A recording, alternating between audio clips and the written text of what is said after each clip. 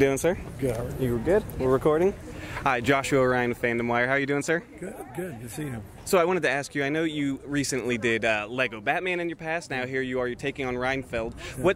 What attracts you to these iconic characters that have such a strong place already in pop culture and want to explore them in different ways? Yeah, I mean, obviously we all grew up on these characters. I grew up on Batman. I grew up on Dracula. These are, characters that are really important to me, foundational to my want to make movies and all that kind of thing. My desire to make movies.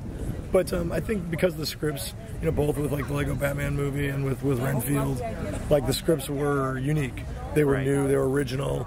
It took sort of a different point of view on these characters. Kind of a modern, fun, comedic and action-packed point of view on these characters, and so that was what really appealed to me, to get to see Dracula in a new light through the lens of a toxic relationship, codependency, that sort of thing.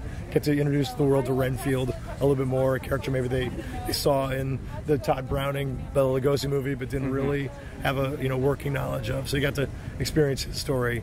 Those things were important to me. So what's next? What story do you want to explore in the future? Oh, I don't know. It's a really good question. I want to rest my voice and take a break. That's probably what I'm going to do next. Okay. Thank you, sir. Thank you. So what do you think fans are going to enjoy most about this new take on Dracula? What's going to separate this from what they've seen in the past? Well, I think for sure they'll love the visual aesthetic. Our ability to play with color and saturation is really fantastic.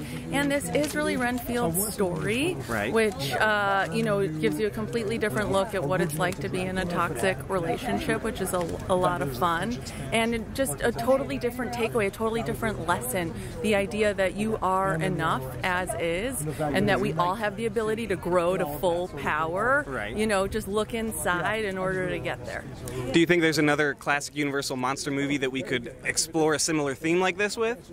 Honestly, I feel like what is so awesome about this movie is how original and unique it is. So I feel like we own this one, baby. All right. Thank you very much. Take care.